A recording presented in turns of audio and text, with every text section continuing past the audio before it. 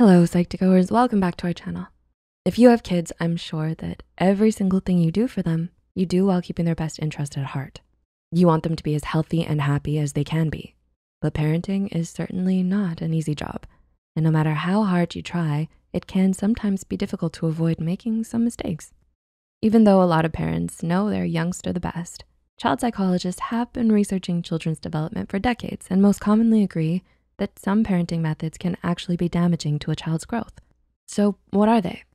Here are some common mistakes parents make that can be detrimental to their kids' development. Number 1, signing kids up for too many activities. Loving parents often want their kids to be smart, active, and talented. What better way to achieve that than by signing them up for a bunch of extracurricular activities? Football practice, guitar lessons, foreign language, and art classes. These activities are great for a child's physical, emotional, and social development. But the problem arises when there are just too many. Constantly jumping from one lesson to another while trying to balance school and homework can negatively impact a child's sleeping habits. It can also negatively affect their mental health as well, making them prone to depressive moods and making it difficult for them to cope with stress. But how much is too much? The answer is easy. Just listen to your children. Parents should be aware of how busy and stressed their children are, whether they express it to them or simply show signs. Also, follow the golden mean. Research published in Journal of Youth and Adolescence stated that children who were engaged in only a moderate amount of activity, compared to those with a larger amount of hobbies, had better results in school. By giving kids enough time for school, hobbies, play, and rest, parents can help them learn time management skills and relieve them of unnecessary stresses. Number 2, not allowing kids to say no. Sometimes it seems like from the moment our little ones start talking, the word no becomes their most cherished word. Questions ranging from, did you want to eat your veggies? To, will you share your toys with your sister? Are often greeted with a loud and clear no. And most of the time, this answer is followed by a parent's anger and frustration. I'm your parent. You can't say no to me. Of course, teaching kids respect towards their parents is important, but letting them, moreover, teaching them how to say no might be even more important. If children are never allowed to say no, they might not learn how to gain confidence, how to communicate their boundaries, or how to stand their ground. This can become a big problem once they grow up to get into romantic relationships or start working. According to 2008 research on child development, while arguing with their parents by saying no, children could bring that attitude to relationships with their peers and practice standing up for themselves. Of course, the goal is to teach them how to say no politely and respectfully, which in turn could help them protect themselves, maintain identity, and develop a positive self-image. Number 3, comparing children to others.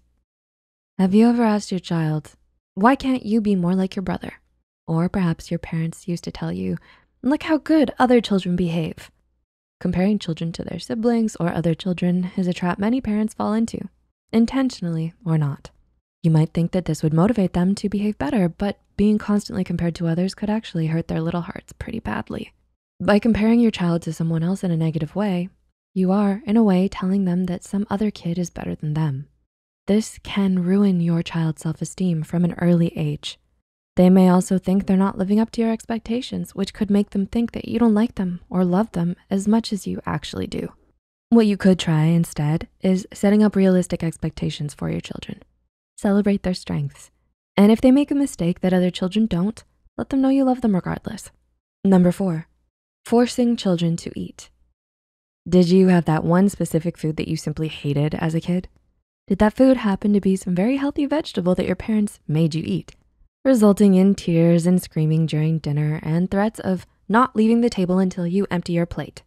In a study written by psychologists from several universities in the USA, 70% of adults said that they had experienced being forced to eat in their childhood. As a result, today, they see themselves as picky eaters and more restrictive in their eating habits, often avoiding that specific food they were forced to eat. This is a result from associating that food with negative social context, fights, yelling, punishments, or threats. Also, being forced to eat may be connected to a child's weight. Another research study published in the International Journal of Obesity found that preschool children who weren't allowed to choose the food they liked to eat had more problems with their weight.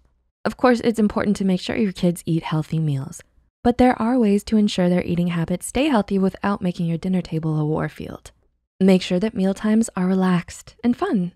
Ask your kid to help you prepare the meal, or give them a choice every now and then.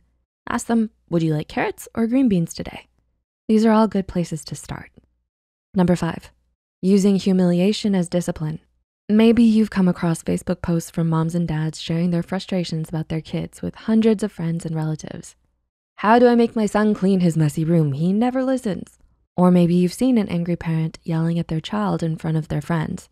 Shaming and humiliating children in front of others is one of those discipline methods that may seem appropriate in the heat of the moment, but should actually be avoided completely. As stated by Andy Grogan-Kaler, an associate professor of social work at the University of Michigan, shaming a child or making them feel degraded leads to all kinds of behavioral and emotional problems in the future. Children who are shamed in front of their friends can feel embarrassed, cry in shame, and repeat the same mistakes because of the nervousness they feel. This way of dealing with children's bad behavior can also make them become socially anxious as a result of the shame they feel, and they can become depressed or aggressive as a result. It can also set them up to be bullied in school, as well as lose trust in their parents. So when your children choose to misbehave, it would be best to take them aside and have a private conversation. By doing that, you can help strengthen your relationship and keep your child's dignity untouched. And number 6, praising a child's intelligence rather than hard work. Did you get praised about the work you put into studying, or only praised on the perfect grade? Not many things in life make a parent more proud than seeing a big red A on their child's school report. Naturally, the next thing you'd want to do is praise them. You did such a good job. You are so smart. There's nothing wrong with praising your children, of course, but focusing your praise solely on their abilities rather than their hard work can actually be bad for their future motivation and beliefs. American psychologist Carol Dweck thought about this in her mindset theory, where she connected praise, achievements, and motivation. According to her, praising children only for their intelligence leads towards the creation of a fixed mindset. When a child with a fixed mindset fails at something, they tend to think that they're not smart enough to succeed. They may become less motivated to try harder and get worse results overall. But if you focus your praise on your kids' efforts, saying, good job, you must have worked very hard, those kids will believe that even if they fail, they can achieve better results if they try harder. They're motivated to keep pushing and learning, and they tend to do better at school. So it's best to keep that in mind the next time your child brings home a perfect test score. Do you relate to some of these points as a parent? Let us know in the comments down below. Or maybe your parents made some of these mistakes while you were growing up. Even if that is the case, the take-home message is simple. There's no such thing as a perfect person. No such thing as a perfect parent. Finding ways to better yourself every day, learning as you go to avoid mistakes, and most importantly, giving your kids unconditional love is all that matters in the end. Feel free to like and share this video if it helped you or you think it could help someone else. Don't forget to hit the subscribe button and notification bell for more videos like this. Thanks so much for watching and take care.